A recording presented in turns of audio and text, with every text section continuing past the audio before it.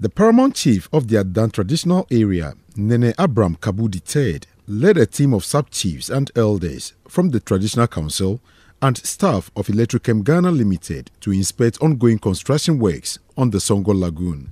The construction of 11 salt mining pans for each of the 35 communities living in the Adan enclave is expected to lessen the burden of residents who have over the years relied on orthodox artisanal mining. Speaking to City News, the Corporate Communications and Public Relations Manager of Electrochem Ghana Limited, Hekin Ajase Kojo, noted the project was aimed at restoring the livelihood of the residents. And the arrangement is that for all these communities along the concession, we'll have pans dedicated to miners in those communities. And the first one you just saw is this, dedicated to those in Goy, Lolonya, and communities in that enclave. But behind me is a portion of the Songor Lagoon. It actually dried out completely, and efforts are ongoing by Electrochem to restore it. He believes the move by Electrochem Ghana Limited will bring some lasting harmony between the company and residents who are opposed to their operations. Arrangement to ensure that what they were doing previously is still continuous, and this will be more structured because we are giving them a structured and well-engineered pans, and we will continue to fill the pans with brine, which is seawater.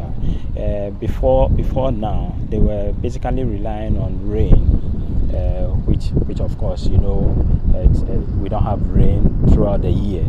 Others were relying on water from wells to mine. But this time around, we are giving them brine. We supply them brine as and when they are done mining. The Mankralo of the Adan traditional area, Nene Agude Obitre III, who spoke on behalf of the paramountcy, expressed hope in the investment made by Electrochem Ghana Limited to satisfy the master plan of the Songor project, stating that successive governments had not lived to expectations of the traditional rulers and residents of Adan. We just came from the other side, where Electrochem has been able to dredge it and pump water into it.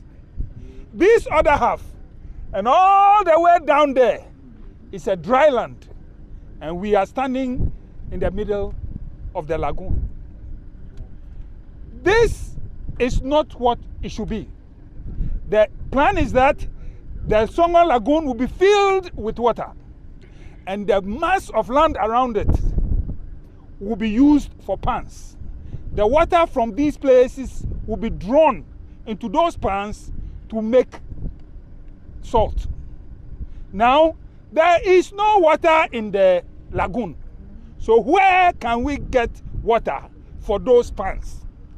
It is the wisdom of the Adan Traditional Council that this cannot remain like that, which is why we pleaded with government to bring Electrochem. The Songor Salt Project has been the subject of fierce litigation between some residents of Adan and Electrochem Ghana Limited, a subsidiary of the Magdan Group of companies, for some time now over the implementation of a master plan.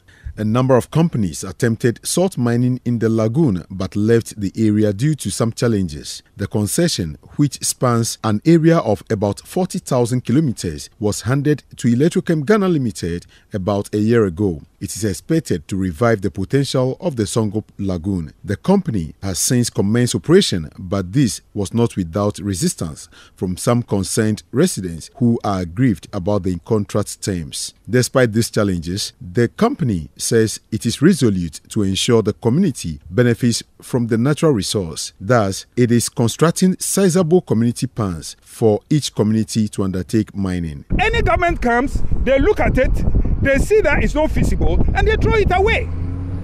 This has been the problem of Adan. Everybody comes, they look at it, the thing is not feasible, they leave it, and that is it. You see. So what we are having now, you yourselves, you have seen it. Fill the thing with water, he is doing it. Let the people within the community also have a place. Now we should have been doing our own community pans, but he's doing it for us for free. The Paramount Chief, Nene Abraham Kabudi III, was pleased with the work done by Electrochem Ghana Limited so far.